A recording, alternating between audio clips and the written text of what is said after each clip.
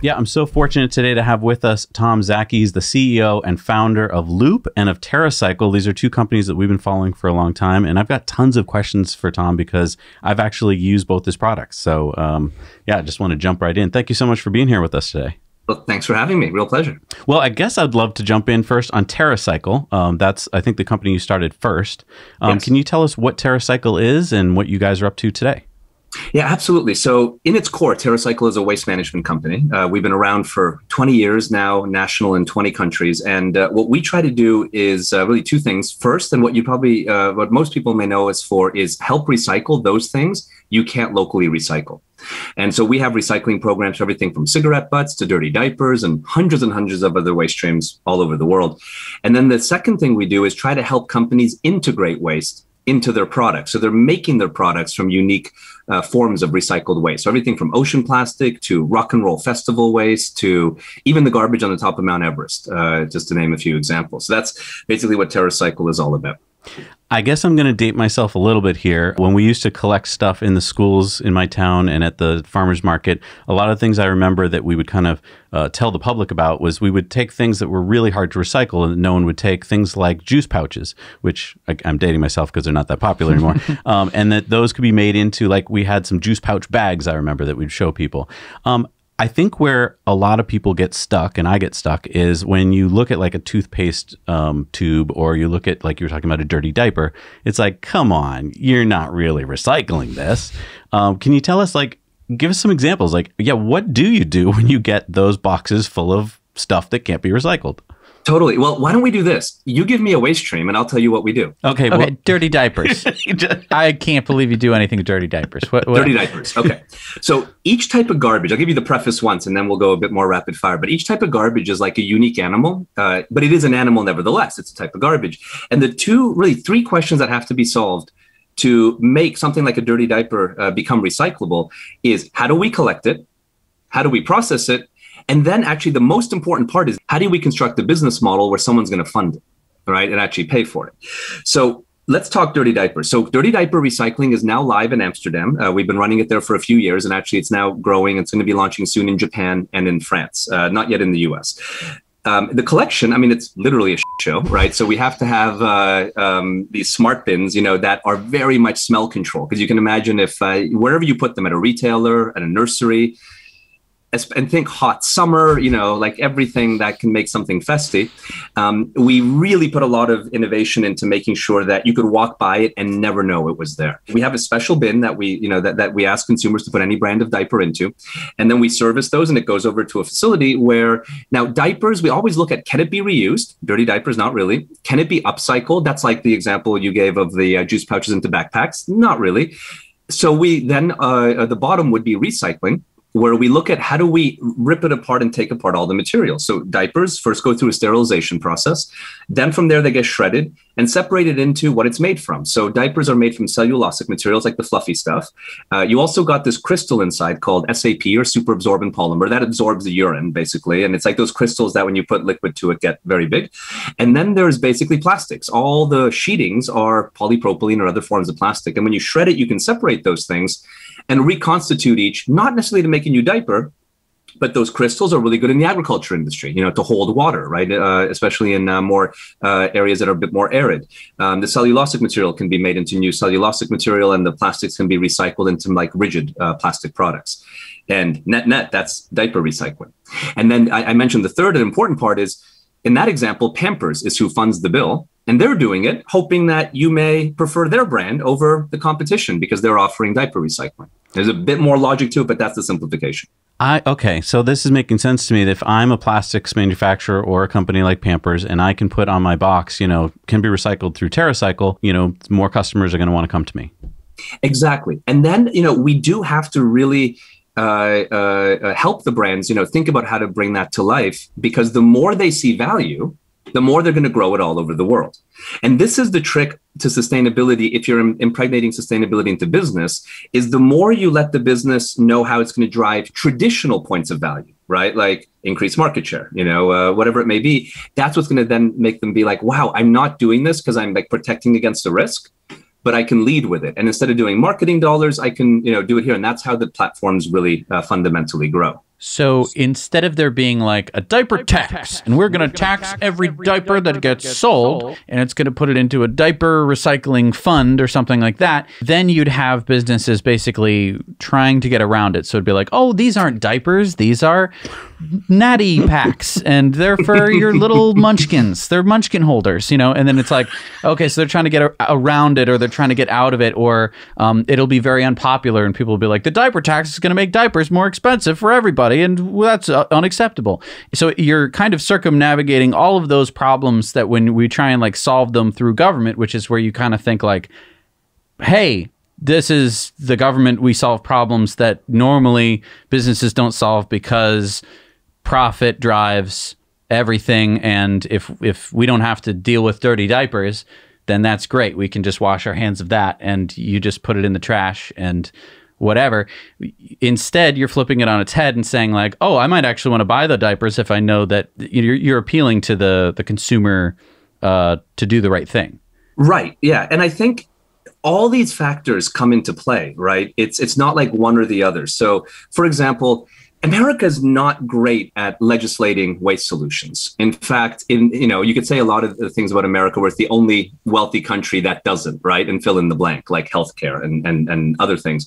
But it's also the only developed country that doesn't have what's called extended product responsibility taxes. So everywhere else, if you make a package, you have to do what you just described and pay a tax. And that money is used to help boost recycling rates. An important backdrop here, just to sort of, jump on this, if I may, is that what makes something recyclable is not whether it can be, right? That's what we usually think. It's like recyclers are recycling what they can. And if the stuff that you can't recycle, it's because it can't be. There's some technical wizardry issue. The recyclers are not in the business of that. They're in the business of extracting from your waste what is valuable and selling it. And what is not valuable, they won't bother. It's urban mining, right? So when you put something in the recycling bin, what happens? A garbage company picks it up and they take it to a thing called a MRF, which is like basically a sorting center. And it gets on a conveyor belt, and either robots or people, usually people, sort out the stuff they can sell at a profit. And that then actually goes to what you would call a recycler, who melts it down and makes it into something new. But it's really mining for value, right? And what makes that diaper or chewing gum or razor blade or, list off most objects in the world not recyclable is simply the opposite. It costs more to collect and process than the results are worth. And so we somehow have to tease out whether in countries like Europe, maybe through legislation, in countries like America, maybe more voluntarily, someone who would happily say, I'm going to pay for that. I see. So the example that I gave you, the reason I gave you that example is because I'm American. And so when I think of like, oh, well, we could pass that legislation, my first thought is that that'll never pass. That'll never go through. Right. Okay. But stay with the Americans are great capitalists. If you're a retailer, right, and I can tell you, hey, if you run recycling for, let's say you're a cosmetic boutique for cosmetics, and that gets people into your store, you may be like, wow, I can drive foot traffic through recycling maybe better than if I can run a TV commercial or run a coupon, something that actually doesn't even make the world any better, just, it's straight marketing. Right. And so for me, whatever tools I can lever, whatever I can sort of put on the table, the more I can do, the bigger these recycling programs become. It sounds to me like now, after doing this for decades, or like right, you're in your second decade of doing this, you've learned some tricks, I'm sure, and it's probably a little easier when you approach a company, Procter & Gamble or some big company, and you're like, let's do this, because you can point to all these successes. But what was it like when you first started? Because I know that you got into waste in an unexpected way. Maybe you could talk about your early years.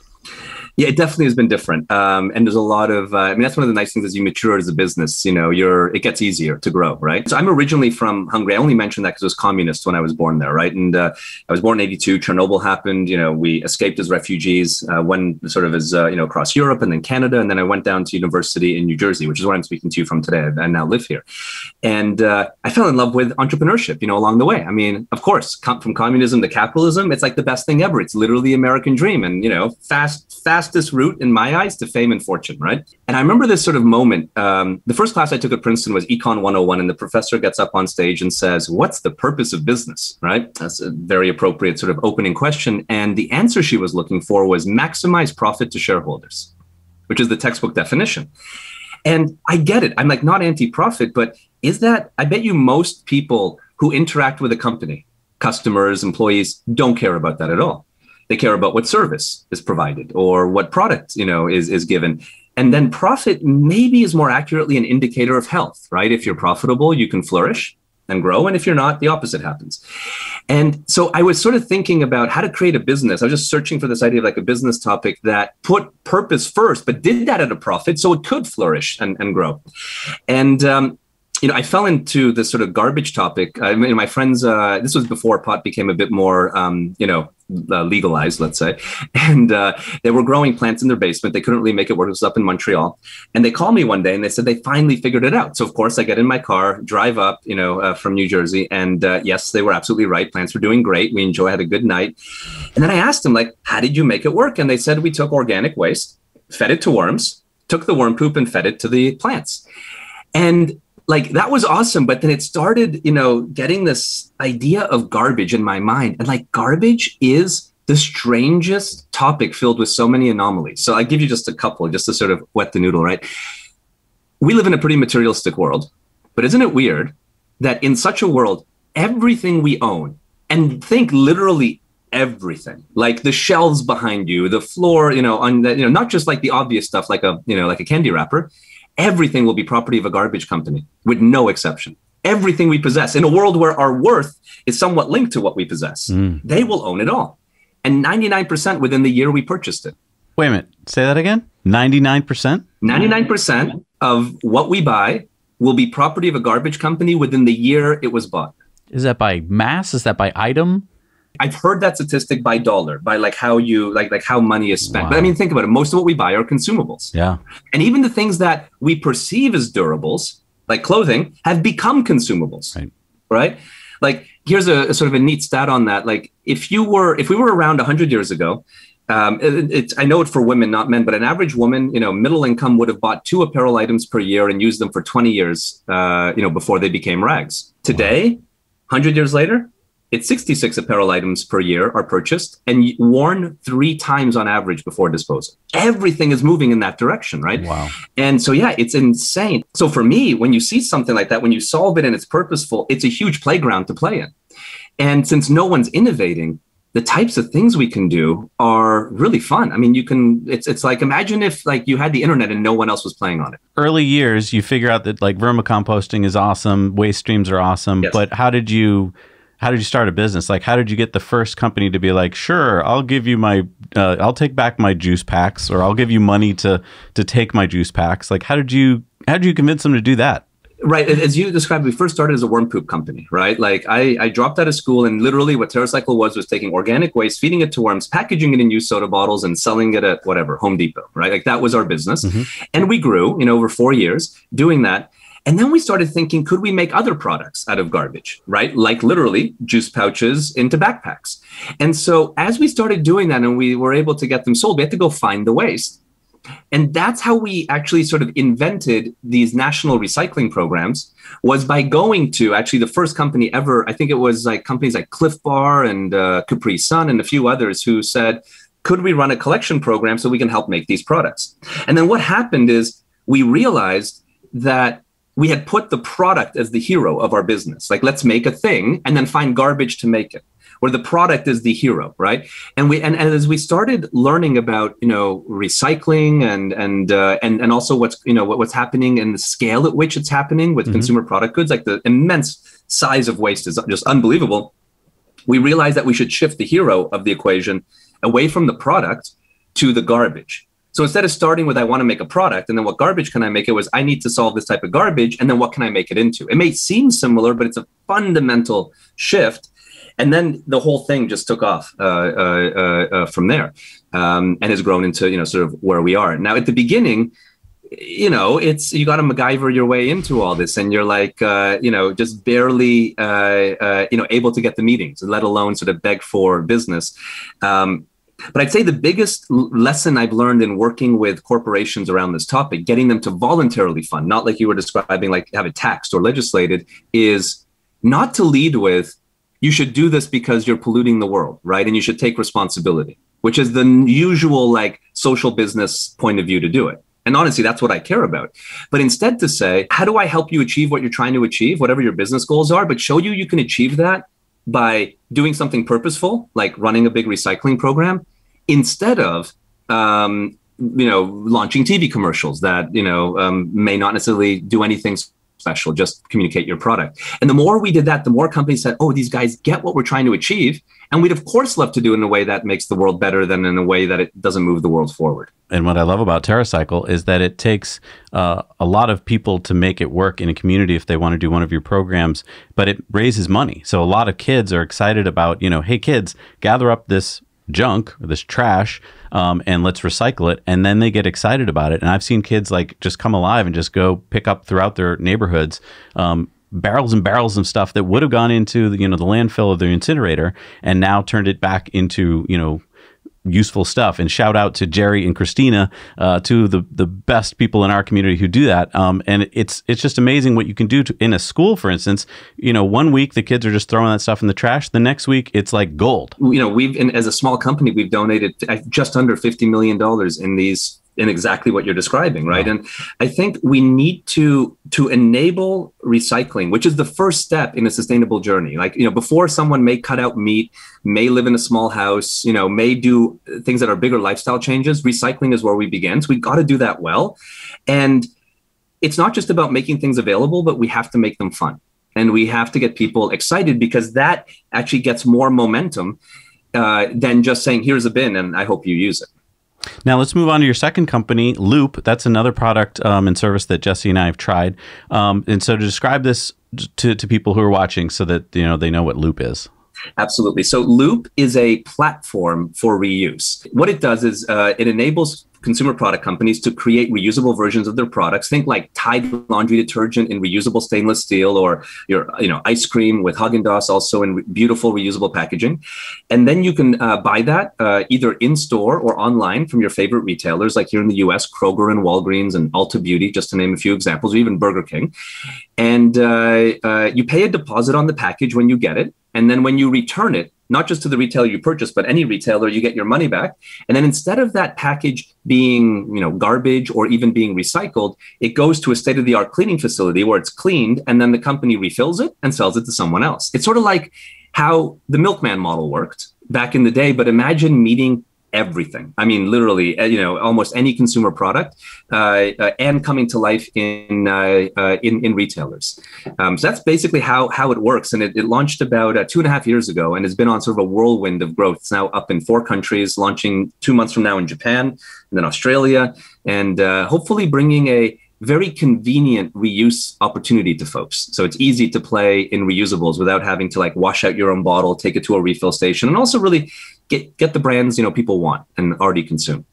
So, I mean, I think that people are used to deposits, especially in the United States. There's bottle deposits, and you can, drive it all the way to, where is it, Maine, and get 10 cents, but usually that's not being reused. It's just being recycled. They're going to take it, they're going to grind it up, and then they're going to melt it down and turn it into something new. This is a departure from that. And so you're paying a bigger deposit for this item, because it's not just like, oh, I hope this doesn't end up, polluting on the side of the road somewhere. It's like, this is an actually useful item. And there's a lot of value in it, because you can bring it back and have it be completely reused. So what was the impetus for this company then? When we were doing the worm poop thing, we asked ourselves, are we fulfilling our mission to eliminate the idea of waste? That's how it always began. It wasn't, my aspiration wasn't to create a fertilizer company. It was create a waste solutions company. And we realized, no, because we're not making, the garbage the hero. And that's how we did that first shift. We asked ourselves, maybe now 5 years ago, is recycling the answer to garbage? Because that's what we were doing and are still doing in a very big way. And we realized, it's not. It's a solution to the symptom of garbage, but not to the root cause. If we don't have garbage, we don't really need recycling, right? And so then the question became, what is the root cause of garbage? And I would argue garbage was invented in the 1950s when disposable consumption became big. I mean, before that, we cobbled our shoes, we mended our clothes, we bought milk from the milkman, and motor oil, perfume came in reusable packaging. It was a very different world. And it's this idea, I think, of throwaway society is what created the modern idea of waste. And then all the data backs that up on when garbage just exploded. And so then the question was, okay, how do we shift from a single-use ecosystem to a reusable but in a way that's going to appeal to everyone, not just the super hardcore, consumers who are probably already going to package-free stores and doing this sort of thing. Like, how do we get the Walmart shopper, right, who buys Tropicana orange juice and Coke and whatever? And what we realized is that reuse already exists in a big way in the United States. Propane tanks, super reusable. Beer kegs, super reusable. And that's not even appealing to eco people. It's just how those products are. But try to take your propane tank to the beer store or take the beer keg to wherever you got the propane tank, and it doesn't work. And that's just two products. And so the basic idea was, if we're going to really scale reuse, we have to solve that, right? We have to make it that you can buy something anywhere and return it anywhere, sort of like your recycling bin, right? Your recycling bin doesn't care where you bought that soda bottle. It just cares that it is a soda bottle. And so once we had that, that was sort of the essence of what we wanted to create as this overall platform. And what got brands really excited about it was it's sort of, both against the, solving for the risk, but much more about innovation. Because if you're a brand today, what's happening? Your budget for packaging is decreasing every year because you're trying to squeeze costs. Have you noticed how packaging is always getting sort of thinner? And I noticed this, by the way, on a Monopoly board, right? It's one of my favorite games. And, but if you compare Monopoly boards that are made today compared to like 50 years ago, have you noticed the pieces are just like thinner, not solid, like it's just made, with lower value materials. And that's the same in, absolutely everything. And that's a problem because you can't innovate. You can't really do cool things when every year your budget goes down. But if you shift the package to the point that you had mentioned earlier, from being something that the consumer owns to something they borrow, then you can explode the investment in the package because it's now an asset. And that is what got everyone really excited about Loop, is not just that it's more sustainable. Absolutely. But they can now do things that they could never do before because they keep getting that package back. And so to your point, the deposit is not in bottle bills, which are good things. The deposit is a motivator to have you recycle more. That's its entire function, to get you to collect more. And bottle bills do increase recycling rates. But in Loop, the deposit is actually what the package is worth. Right? Now you can keep it, it's no problem, but that's what it's worth to the company who wants it back. So they don't have to make it again. They can just clean it and fill it up. And that was the huge breakthrough, which is why we've seen it, it move so quickly overall. And it's really interesting. I studied as a plastics engineer. I haven't applied it much, thankfully. But I remember one of the lessons was like, okay, so we've learned how to make a bottle out of plastic. Now, how do we make it attractive to consumers? And it's like, so what you need is you want something that's ideally cold and also shiny, because that's what humans like. They like cold, shiny things. Wonder why, metals and stuff like that. Good to have around. Rocks, maybe shiny rocks, preferably. But the problem was, how do you make plastic, which is insulative? So when you touch it, it's warm and it's naturally not that shiny. You have to plate it with metal. You have to do something to make the person want to buy it. So you add some kind of reflective stuff.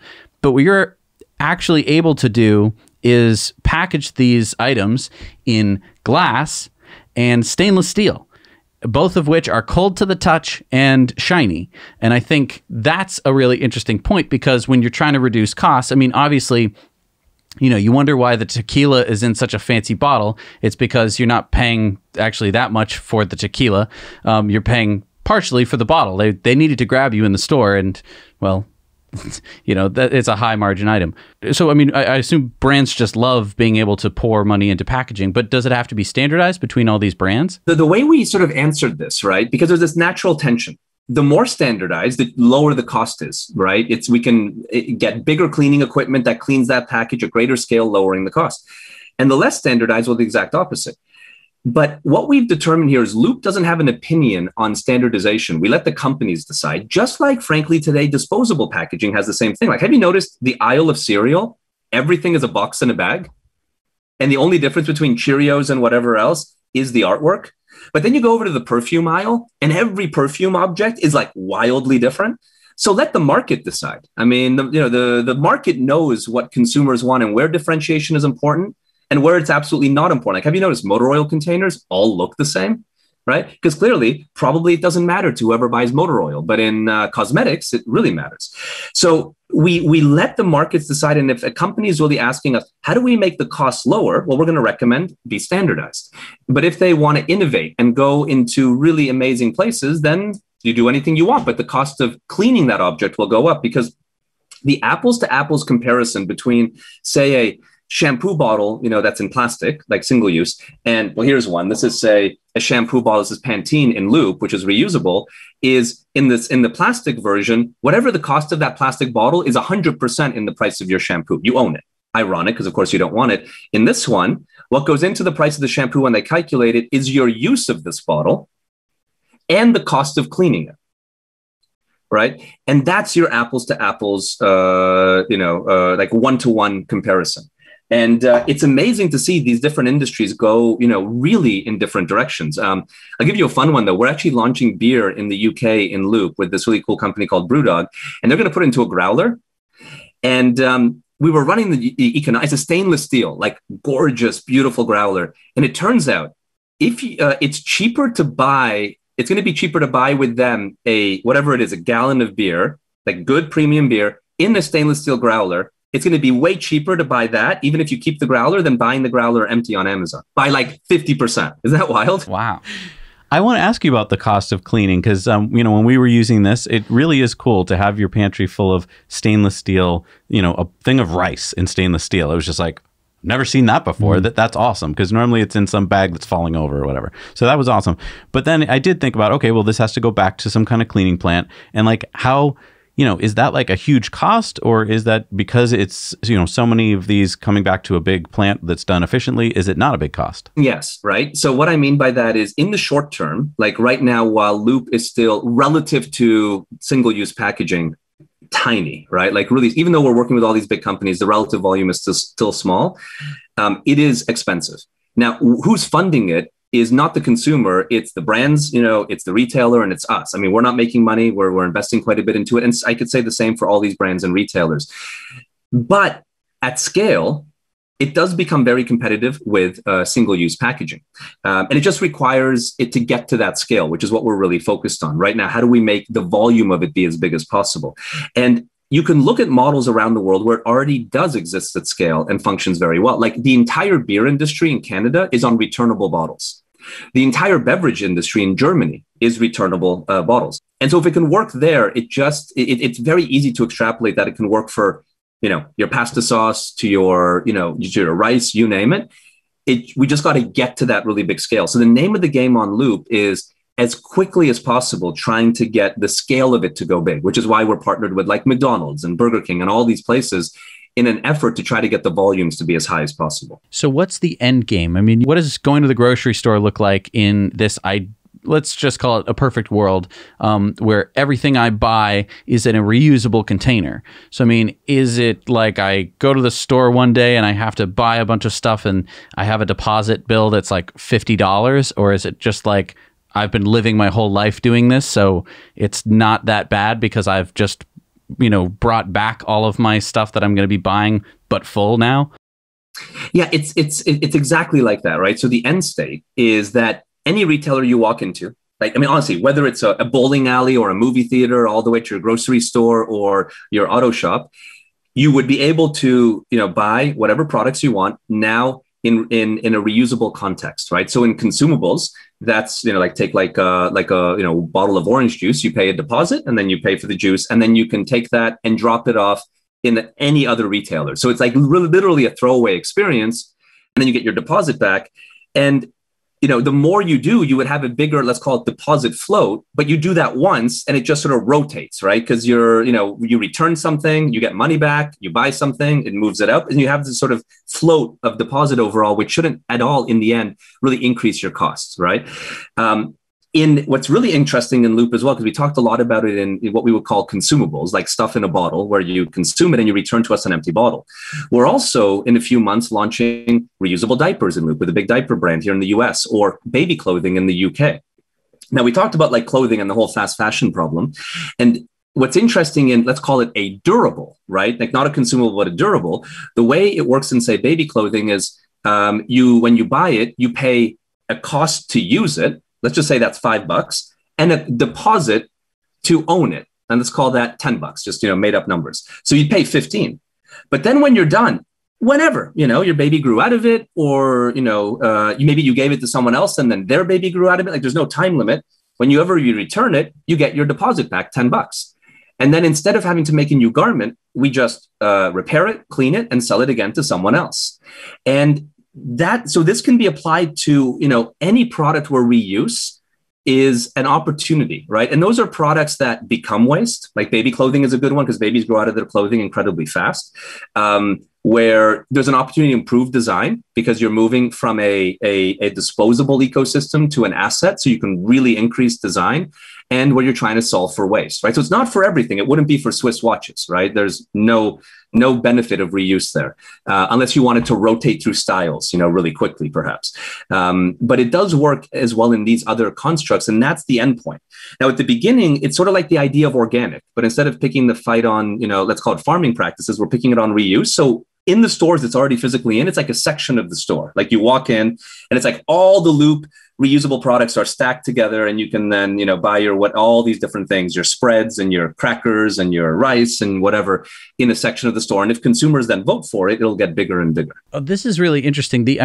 First of all, the idea of having a system that can handle consumables, but then also this idea of durables, because I think that a lot of people have been noticing that certain durables, let's say power tools, or let's say baby harnesses for your car or something like that, you look at it and you're like, okay, this is supposed to protect my child. You just had a baby. So it's supposed to protect your child from harm in the case of a horrible car accident. And you look at it, and what is it made out of? Injection molded plastic, maybe a little bit of metal, but that's just to basically buckle it in with, and, seatbelt material, obviously. And it's like, why isn't this the most crazy, safety shell kind of an object? Well, it's because you have to spend some amount of money on it and then throw it away when you're done with it.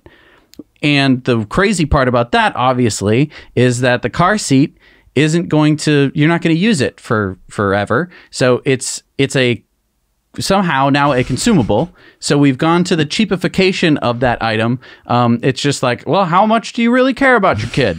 That kind of thing. It bothered me when I was like looking at my old car seat that we had in the basement, right. And we were going to like, oh, who can we give it to? And of course, styles have changed, and that car seat is no longer safe, even though it was good for little old me. So, that was kind of a weird thing to me, because I was looking at it like as a plastics engineer, as someone who like knows how they made it. And you're just going like, this is made like like something that you just store your old clothes in, like a tote. It's just so crazy. This is the problem. You've nailed it. And also the solution simultaneously is, take the car seat. It's not only a disposable. I think when you go through 2-3 car seats over a child's growth, right? You got the infant one, which is reversed. You got the little guy, and then the bigger one, and booster. It's probably 4 car seats per child. And you're absolutely right. It's made to last like 6 to 9 months, right? That's what it's designed into. And you can say that for so many products. Think about especially things around children, like sports equipment. If you're playing football or hockey, how many sets of pads does the kid go through as their body grows? Skis, and then you have the same thing in just the sheer idea of fashion, right? Like fashion creating waste moments where it's not, you said, the car seat's not fashionable, right? Now you said it, I think from a safety point of view, right? Maybe the safety standards have changed, but you can also say the same thing on clothing where the cut is not fashionable, even though the garment is absolutely fine.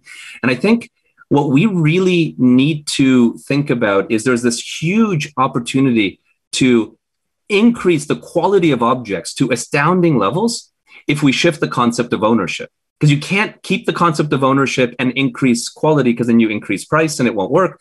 But you can maintain price, to your point, and even the profit to the retailers and everyone, as long as you change the concept of ownership.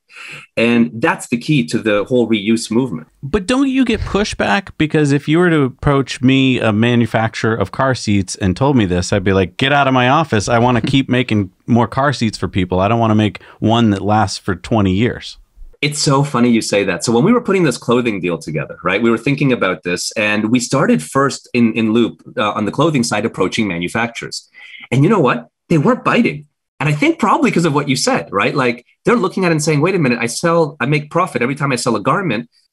I'd rather just keep doing that. If you consider this apples to apples, right? And let's say you're a retailer, how do you make money? You buy, let's say, a t-shirt for $5, you mark it up to $7, and when someone buys it, you've made $2. Okay. And you want to do as many of those as you can. In a reuse model, the used t-shirt, when it comes back, the cost of getting it back on a rack, ready to sell, is just the cost of collecting it, repairing it, cleaning it, and then putting it back on a hanger. And in fact, that's in many cases less than making the new one. So what happens is the consumer pays less for a higher quality item because they get their deposits back when they return it. The retailer makes more money per sale, right? Because they're really selling the service of a cleaned item, not that item all over again. But there is a loser. It's very rare that you have in these cases all winners. The loser is the manufacturer who, instead of making, 100 t-shirts, makes one shirt that's worn by 100 different people. But this goes, I think, to the fundamental question of sustainability overall, right? I mean, sustainability is a phenomenally complex topic, right? Whether we care about the connection from, palm oil to orangutan habitat or the garbage crisis. I mean, go on and on. It's very complex. And you can also argue you do something good here, something bad here happens, right? Like that whole spider web analogy. But there's one commonality that brings it all together, which is every environmental issue in the world is connected to the act of buying something. And it's connected to that act because when you buy, you're voting for more strain on our planet through mining, farming, some form of extraction and manufacturing. That's the real harm is leveraging that process. So if we can have what we've already extracted keep going around, we can greatly lower our impact. And then the only other answer is we have to buy less stuff, which is actually probably the big white elephant in the room lurking in every sustainability conversation is we got to buy less. And I mean, I think that there's this little feeling of panic for anyone who runs a business or understands how business works. It's run on growth. So you're like, okay, the factory keeps getting bigger. We need more sales. So therefore we need to hire more people. We need to make more stuff. So when you're thinking about the example of that t-shirt, you're going, okay, wait a minute. Now the manufacturer of the shirts is now going to be producing less shirts. And so that's where the panic goes. You're like, oh no. Someone is not making as much money as they used to. But at the same time, we're all still living in the same way that we kind of were used to, because I could still go to the store and buy a shirt and wear it. And that's really all I cared about the whole time. Well, and there was all these costs that we didn't count into the price of the shirts, so there's all these hidden costs that were hurting the planet that now, if we're not hurting the planet as much because we're wearing that one shirt 100 times, it's just that we didn't get to count it in a money sense. And that's, I think, the problem that we have here is that if someone would just price the shirt properly, then we would actually see a savings.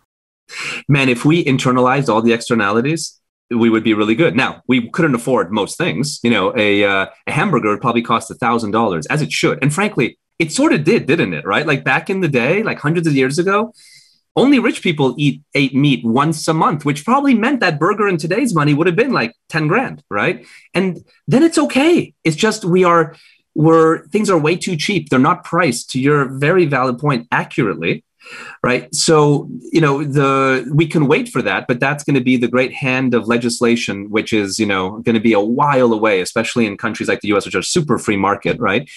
But I think we can nudge it in that direction by allowing business models to leverage it. I mean, just think it's the same sort of idea as what Airbnb has done in the hotel industry. By making the hotel our homes, you get a way better experience. You don't have to build hotels. It's a jujitsu. I mean, you're essentially like going to the retailer. You're cutting out not the middleman, you're cutting out the first man. And you're saying like, yeah, your stuff isn't going to cut it, dude. Like, we could just keep reusing the stuff that you make. And actually, why don't you just make your stuff better? Because then you could charge more money for it. It's exactly that. Like, what's interesting is now the conversation inside these companies on clothing is not how do I make the cheapest baby whatever onesie or t-shirt. It's about how do I make the most timeless fashion, stain resistant, crazy durable, nothing can come off.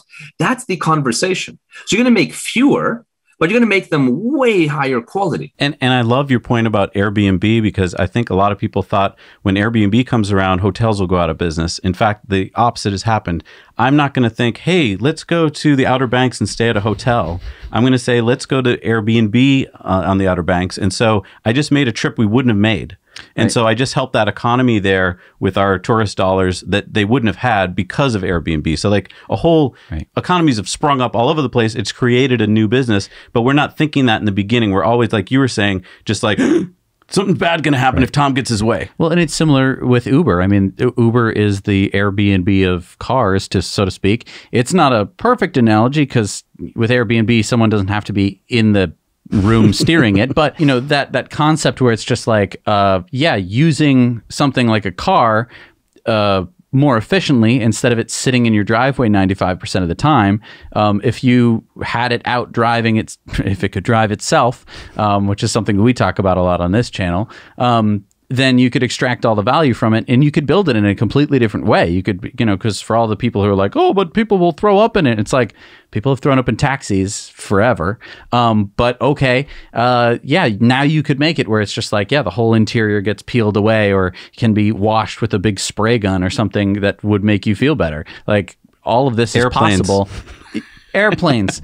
It's the difference between cars and airplanes. By the way, isn't there there's an app Turo, right? Which is exactly Airbnb for cars, right? And you can just take someone's car and pay literally Airbnb someone's car. Yeah. Yes.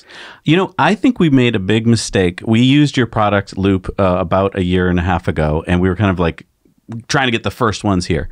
And I think we made two mistakes. One is I thought that it was aimed at me. I'm, largely plant-based diet and organic and everything. And I was like, there's a lot of Tropicana and this Haagen-Dazs, but that's not really me. And I was like, what? He's trying to appeal to me, but he hasn't appealed to me. No, you weren't trying to appeal to you. You weren't trying to appeal to me. I already go with my bags to the store and fill them. You were trying to appeal to like my sister who doesn't eat like me. And so that's the mistake I made. The second mistake I think I made was being a super early adopter. I was expecting that the product would be fully ready in every way. But now you're mentioning there's some new things that sound awesome. Like you can return this at a Burger King. Whereas before you had to just bring it to the UPS guy. So like, can you tell us how it's evolved over the past year and a half? So the first part I want to highlight is we're not trying to, you're absolutely right. We're not trying to appeal to you. We're trying to appeal to the biggest segment of the population, the mass consumer, which is why we're partnering with all those big brands, right? Now we're for everyone. We have, there's about a brand joining Loop every day, and it's all over the spectrum. But the main focus, if you ask who are we proactively calling, it's whoever controls the biggest segment of the market so we can get to the masses, because we got to scale these issues quickly. And you're already doing the right thing, right? I got to get the people who are maybe, don't believe in climate change or aren't eating a plant diet and so on and so forth. And so that's the first, right? Now, the goal of Loop, again, is a platform. Now, every retailer was looking at us like, this is crazy. Like, is this going to work? So we had to launch learning platforms. And that's what loopstore.com is, which is a platform where we can learn and understand, what is the early behavior, so on and so forth. But we're not a retailer. We were doing things there that is not our core. We're literally a garbage company. And what the loopstore.com, which is now, live in a number of different countries, proved is that there is appetite. People really like it. They like it for different reasons. Turned out, like, I thought people it because it's reuse, right? Like save the planet. Turns out people first like it because it's beautifully designed. What a selfish reason, right? Second, because they think it's healthier to get a product not in plastic. Again, quite a selfish reason. And then third, probably the same reason you liked it is that it's eco-friendly, right? But it's interesting that we first care about like how it affects us and how cool we look. But whatever, if that's what floats your boat, fine, we'll make everything look really cool, right? And play into it. But that made way for what's happening now, which is every retailer we're working with, 15 big ones around the world, taking it physically in store. So you'll be able to go into a Kroger in Portland in a few months, or a Walgreens in New York, or soon a Burger King end of year in those same cities. So you can, once you bought it in the first store, you can walk by another store that may have Loop enabled and drop it off in their bin, right? So that because what we learned is that what do consumers, the mass market consumer want, right? They want first convenience. By far, it's the most important thing. So like, when you hear that question, will you pay more for organic products? It's not really framed properly, because really what we've learned is people first want everything to be really easy. Then they want their products to be filled with features and benefits. And for some, sustainability is a feature and a benefit, but unfortunately not for everyone. And then they want those two things, the convenience and all those features, to come at a good price. They want it to be priced fairly. And that's actually the equation. So convenience is the very top of the rung. Changing people's worldview is phenomenally difficult. And this is what the sustainability movement tries to do all the time is behavior change. I mean, can you imagine if, let's just say, for sake of argument, you are an atheist and I tried to make you believe in God? That would be super hard. And you're one person. How do I do that for the masses and invest all that energy? I'd rather just play into what you already care about. So if you care about shiny objects that are super, convenient and affordable, I got to give you that and let the system be better. It's just like, frankly, how I think Tesla had the breakthrough on, it's not about it's eco, it's a better car. It's beyond meat. It's not about, preaching to you about veganism and animal cruelty, all true things. It's just a better burger selling right beside the meat. I mean, that's what's going to scale these things, is not trying to play into behavior change, because that is cultural shifts. I mean, that's pretty, pretentious if anyone thinks they can pull that off, right, in a short period of time. And so we need it to feel as much like disposability as possible. And that's what's rolling out right now and for us, that's why Burger King is exciting, or McDonald's. You'll be able to go into Burger King later this year and buy your Impossible Whopper and soda in a reusable pack, pay a little deposit, and maybe drop it off at a Walgreens. So when we started Loop a little while ago, we had talked to some of our viewers about it. And some of the things that people had said were like, oh, I'm really worried about the carbon footprint of getting all of these things sent in, heavy stainless steel or glass. How do you get around that? How do we make it so that the stainless steel or the glass isn't traveling that far?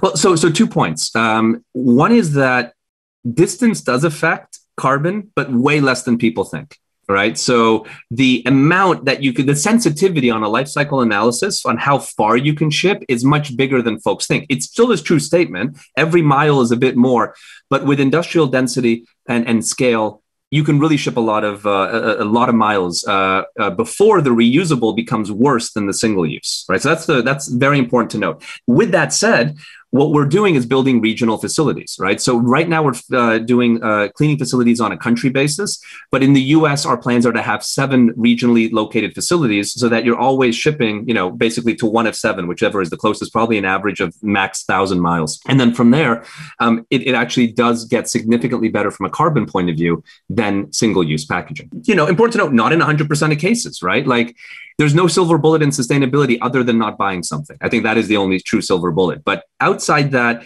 there are situations where that disposable package may be so ridiculously efficient. Like, imagine comparing a bag, like a mesh bag of potatoes, like 40 pounds, versus putting those potatoes into a stainless steel bucket. Okay, that's never, the disposable mesh bag will always be better. But in the majority of cases, reusable is better than disposable in a reasonable supply chain. Do you think that this can scale to bring us back 100 years to where we were already doing this, like where we had the milkman and where we had pretty much everything was you wore your clothes until they wore out and then you fixed them yourself? Like, do you think we are going to go back to that? I don't think that it's about going back in history, right? It's about honoring the past and inventing the future with it, right? So what is, we have to think about what's amazing about disposability. It gives us range. It gives us the ability to experience, a different t-shirt every day if we so wished, right? It gives us not one type of milk, but 100 types of milk made from cows, made from almonds, made from, cashews. I mean, you name it. We need to enable that convenience and range and so on, but by honoring the learnings of the past, right? Like, and sort of rebooting it, right? In a way where we think about what worked back then and pull those little things, like a deposit idea really worked. Let's bring that back and make the packaging an asset. But still, we're pushing to the future. So let me give you an example of how far this goes, right? So in Japan, we're launching Loop in the 2 months. And one of these food companies, they're Ajinomoto, which is one of the biggest in Japan food companies. They're like a craft, in Japan. They said, hey, wait a minute. If the package is an asset, sure, we can make it out of fancy materials and make it super hip, like you saw some of the examples, but we can go further. They're actually embedding IoT onto the packages that are going to do real-time humidity and temperature readings of the content. So on your phone, it says, your spice is this fresh. Or, hey, it's in a humid spot. Maybe you want to move it to a drier spot to get more freshness. Like things like that. You can't do that if the package is going to be owned by the consumer, because that implementation of technology will be too expensive. So I'll give you another one just to show you how far this can go. we were dreaming sort of in an innovation day. I'm like, what can you do? Because we have to have a direct relationship with every human being's individual package for the one pragmatic reason of getting deposits back. I have to give you your deposit back, which will be different than the deposit I'm giving someone else. And yes, there's interesting data there and so on we can leverage, but that's sort of on the surface. What we realize is you can go one step deeper because certain products or waste streams carry pure diagnosable samples. So some examples. We put water filters on our water, like a Brita filter. So it means encapsulated in the filter is all the crud of our water. Well, would you like that filter when it's picked up to go to a laboratory, analyzes the crud in your water, tells you, hey, by the way, I don't know if the Brita filter is going to help you with your water. You know, you may want to do something different or whatever. No one ever does. Or your air conditioned filter, you know, has anyone ever thought about measuring like how much mold is in their air and so on? That's like filtration products. Or your cat's pet litter carries a sample of the cat's fecal matter where you can learn a lot about, you know, their state of their health. We're actually launching in a year and a half with one of the biggest diaper brands in the world, exactly that for children diapers. So you'll be able, imagine like 23andMe meets your waste, where you buy a little kit, you put your one diaper into it, send it in, but doesn't go to a recycling facility like TerraCycle or a reuse facility like Loop. It literally goes to a laboratory, analyzes the microbiome of your fecal sample, and tells you, here's what's happening with the health of your child, right? Your FemCare product or your sister's FemCare product, you know, carries menstrual blood samples. Your toothbrush, saliva, your razor blade hair. You see where this goes, right? Like, there's so much you can unpack once you start changing the relationship of waste. And you've really changed the way that you look at waste. I think that so many people are just like, it's going. And as soon as you see it as like, well, it's coming to me, what am I going to do with it? Because it's not going to just go in a hole in the ground.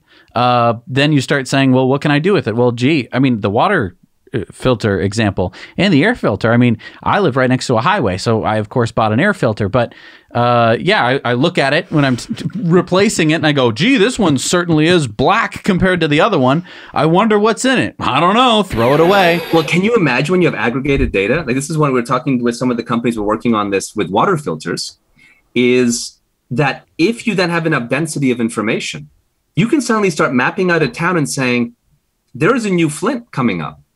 Right. Yeah. And get early indicators of, hey, maybe the pipes in that particular town should be fixed before someone really gets hurt.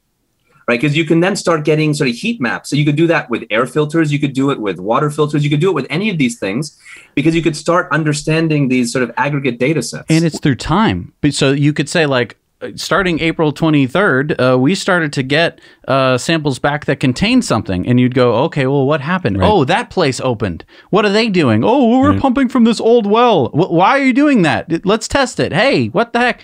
Instead of it being like years later and everyone in the town has cancer and you're like, well, I wonder why. No, and I love, just from a purely consumer point of view, going back to what you said about, you know, the consumer now can get a better bottle. Like, I had a bottle of Saratoga water the other day. It's a beautiful blue bottle. And when I was done with it, I was like, I don't want to get rid of this bottle. I want to keep the bottle. Mm-hmm. But now it makes it, for the retailer, worth doing that, because it's like, yeah, we can give you a really nice package, something you're really proud to have, because we can put some more money into it. Yeah. I think that's the key is this idea of, like, we're all very focused on plastic being the evil in the waste topic. I would say that it's not that plastic is the evil. It's that we dishonor it by using it once. Plastic is amazing what it's been able to do, but no molecule can be evil or benevolent. I think it's how we use it, how we wield it, right? And if we can have things built to be, to be able to continuously go around, right? The exact opposite of planned obsolescence and much more into repairable, modular, reusable, then I think we have a better chance of being able to maintain some of our consumption.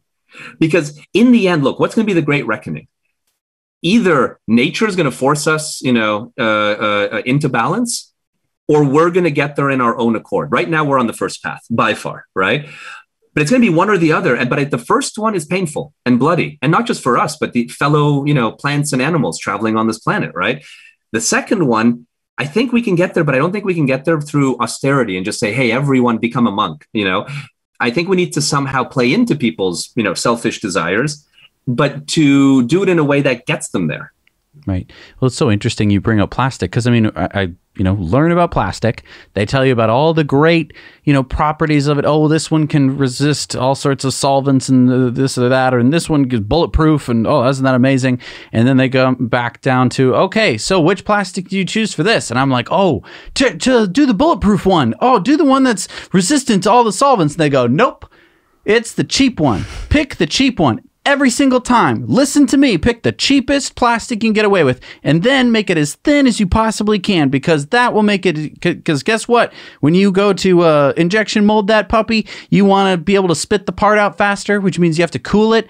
The whole cost of the whole thing is just waiting for the damn plastic to cool down. So the thinner you can make it, the faster you get it out of the mold. The mold costs the most. You got to use the mold. It's all about making it thinner, making it crappier. And the crazy part is when you have a big block of plastic, it's one of the most indestructible things you could get your hands on. You're just like, oh my gosh, I can beat it against rocks. I can do all sorts of crazy stuff with it. It's just that we don't use it properly, exactly like you're saying.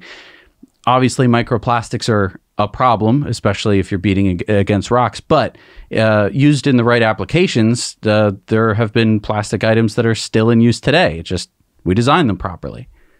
This is it, right? I think you've nailed it. It's this. We have to get away from the mentality of how do you make things absurdly cheap and very short life, which go hand in hand, by the way. Wow, Tom, thank you so much for being with us today. This was just really eye-opening. I want to get back in touch with you in a year or so and find out how Loop is going and find out what you're doing. Because I mean, I'd like to be in one of your innovation meetings there, because that sounds awesome. Just to go back to first principles and figure out like what could we do this stuff, with this stuff. That's just eye-opening. I didn't think we'd even go down that road talking about this today. I thought we'd just be talking about plastic waste. So This was really refreshing and awesome. Thank you so much for spending time with us. Well, thank you so much for chatting. It's been a really, really fun conversation. I appreciate you guys. So thank you for doing it. And let's for sure connect again in a year and see what's happening. So if people want to get involved in what you're doing, whether it be with Loop or with TerraCycle or anything else that you're working on, just let the people know how they can do that. Yeah, I think 3 ways. So TerraCycle, you just go to TerraCycle.com and it'll start your journey. On Loop, go to loopstore.com. And with me, the best way to get me is through LinkedIn. That's the social media platform that I check in on. And please, get in touch with me, and look forward to responding to your message. Great. Thank you so much, Tom. It's been really fun. Rock and roll. Thank you, guys. Have a wonderful afternoon.